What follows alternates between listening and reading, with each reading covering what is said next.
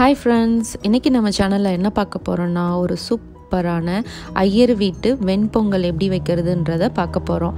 So இந்த மாதிரி நீங்கள் இந்த டிப் கொஞ்சம் டிப்லாம் இருக்குது இதில். ஸோ இதை ஃபாலோ பண்ணிங்கன்னா அவ்வளோ வாசனையாக இருக்கும். பொங்கல் வந்து டேஸ்ட்டாகவும் இருக்கும்.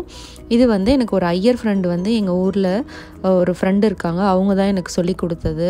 ஸோ ஒரு டைம் தான் அவங்க வீட்டில் சாப்பிட்டேன், அவ்வளோ அடிக்ட் ஆகிட்டேன் இந்த டேஸ்ட்டுக்கு. ஸோ இது போல் நீங்களும் ட்ரை பண்ணி பாருங்கள். இது ரொம்ப குயிக்காக பண்ணிடலாம், அவ்வளோ டேஸ்ட்டாக இருக்கும். இப்போ வாங்க ரெசிபிக்குள்ளே போகலாம். இப்போ நான் 1 கப் பச்சரிசி எடுத்திருக்கேன், சாப்பாட்டு அரிசி. அது வந்து 1 கப் போட்டுக்கோங்க. 1க்கு 1/4 கப் பருப்பு போட்டுக்கணும், பாசி பருப்பு. ஸோ இது ரெண்டுத்தையும் இது போல் ஒரு 3 to 4 டைம்ஸ் நல்லா வாஷ் பண்ணிக்கோங்க. வாஷ் பண்ணிவிட்டு குக்கரில் வந்து ஒரு 2 டேபிள் ஸ்பூன் அளவு நெய் விட்டுக்குங்க. நெய் விட்டுட்டு நம்ம கழுவி வச்சுருந்த அந்த பருப்பையும் அரிசியையும் இதில் போட்டு நல்லா ஃப்ரை பண்ணணும். இதில் ஃப்ரை பண்ணும்போது அவ்வளோ ஒரு வாசனை வருங்க, அதுதான் பொங்கலோட டேஸ்ட்டே. இதில் இந்த நெய்யில் வந்து நல்லா வறுத்துக்குங்க.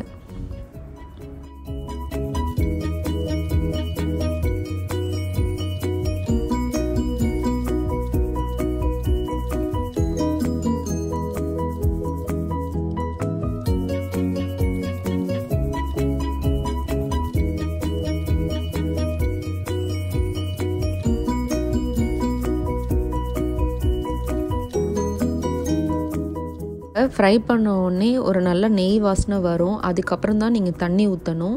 இப்போ நான் வந்து இந்த மெஷர்மெண்ட்டுக்கு 4.5 கப் தண்ணி ஊற்றிருக்கேன். ஸோ அப்போ நல்ல உங்களுக்கு வந்து ரொம்பவும் குழையாமல் ரொம்பவும் பொலன்னு இல்லாமல் நல்ல ஸ்டேஜில் இருக்கும் பொங்கல் பதத்துக்கு.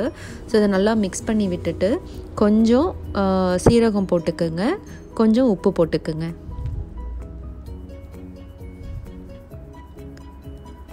இப்போ குக்கரை வந்து லிட்டு போட்டு க்ளோஸ் பண்ணிவிட்டு மீடியம் ஃப்ளேமில் 4 விசில் வரணும். அதுக்கப்புறம் ஆஃப் பண்ணிவிடுங்க. இப்போ பேனில் வந்து 4 டேபிள் ஸ்பூன் கீ விட்டுக்குங்க. நெய் நல்லா காஞ்சதும் மிளகு போட்டோடனே பொரியணும். 1 ஸ்பூன் மிளகு, 1 ஸ்பூன் சீரகம் போட்டுக்குங்க, கொஞ்சம் இஞ்சி போட்டுக்குங்க, அப்புறம் உங்களுக்கு தேவையான அளவு கேஷ்யூ போட்டுக்குங்க. ஸோ இது நல்லா ஃப்ளேவர் வாசனை வரும். அதுக்கப்புறம் லாஸ்ட்டாக கருவேப்பிலை, அதுக்கப்புறம் இந்த லாஸ்ட்டு வந்து என்னென்னா பெருங்காய பவுடர் போட்டிங்கன்னா அவ்வளோ வாசனையாக இருக்கும். இப்போ இதை குக்கரில் இருக்கிற இந்த ரைஸோடு மிக்ஸ் பண்ணிக்கோங்க. இப்போ ரொம்ப சூப்பரான பொங்கல் ரெடி ஆகிடுச்சு. இதை கண்டிப்பாக ட்ரை பண்ணி பாருங்கள். இந்த டிப்பில் இதில் மெயினான டிப், அந்த கீயில் வந்து நீங்கள் அந்த ரைஸை ஃப்ரை பண்ணுறது, அப்புறம் தாளிக்கும் போது நல்லா மிளகும் சீரகமும் பொரியணும். இதான் மெயின் டிப்பு.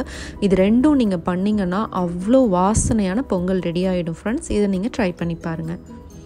இந்த வீடியோ உங்களுக்கு பிடிச்சிருந்ததுன்னா மறக்காமல் என் சேனலை சப்ஸ்கிரைப் பண்ணுங்கள், லைக் பண்ணுங்கள், ஷேர் பண்ணுங்கள். இந்த ரெசிபியை கண்டிப்பாக ட்ரை பண்ணி பாருங்கள் ஃப்ரெண்ட்ஸ். பாய்.